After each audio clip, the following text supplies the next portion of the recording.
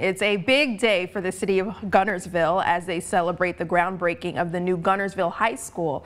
Our Sedona Meadows tells us more about this long-awaited project and when we can expect to see students walking the hallways. I'd say we've had our fair share of difficulty and certainly a delay in achieving this success. This project has been at least 15 years in the making, if not more. 15 years in the making. The new Guntersville High School is finally being built. I feel that it'll be a better environment for us.